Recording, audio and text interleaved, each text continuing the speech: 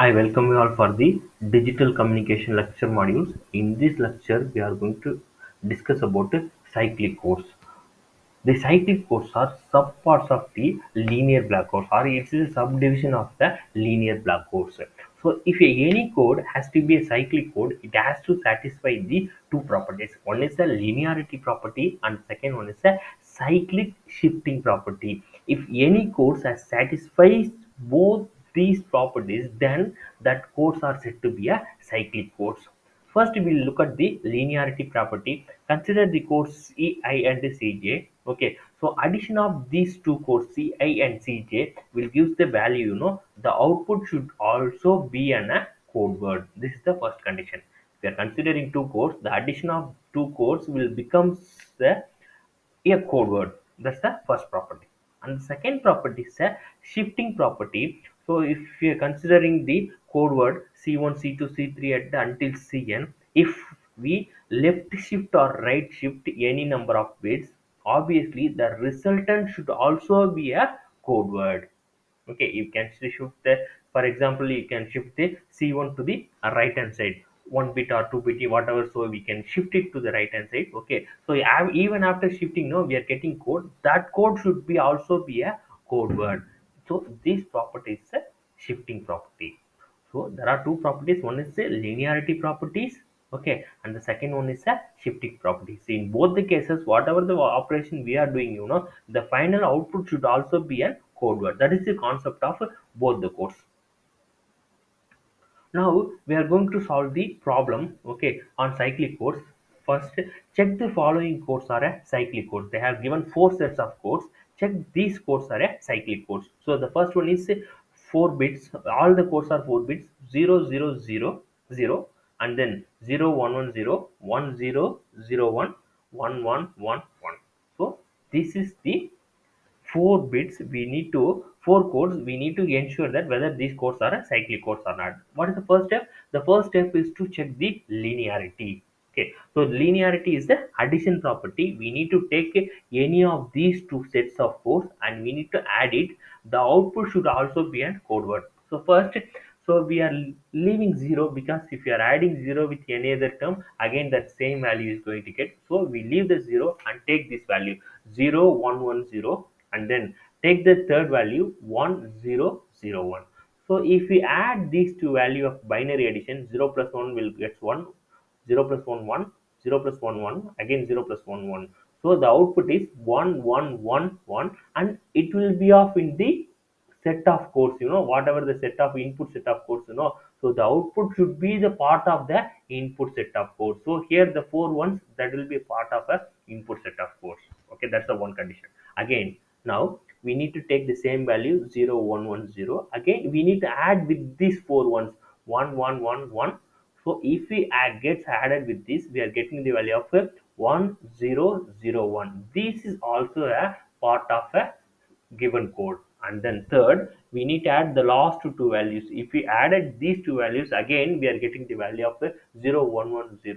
So this is also a set in the set of input codes. So if we added all the values, the output is also be in a given set of input codes. So these set of codes are a check satisfies the condition of linearity. So once the first step is over, the second step is shifting property. So we need to take any one code. Again, I am neglecting 0 because all the zeros, even if whatever the shift is that done, it is going to be the same value. So take up the second value 0110. I am going to shift one shift towards the right hand side. If I am shifting one shift towards the right hand side, so this 0 will becomes here, this 1 will becomes here, this 1 will becomes over here, and this 0 will push up at the first place.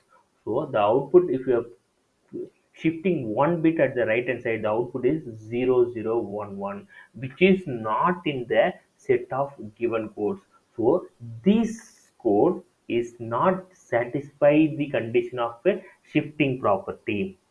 So any codes which does not satisfy both the linearity as well as shifting property, then that code is not a cyclic code. So the given set of code is not a cyclic code. This is the concept. We need to check linearity.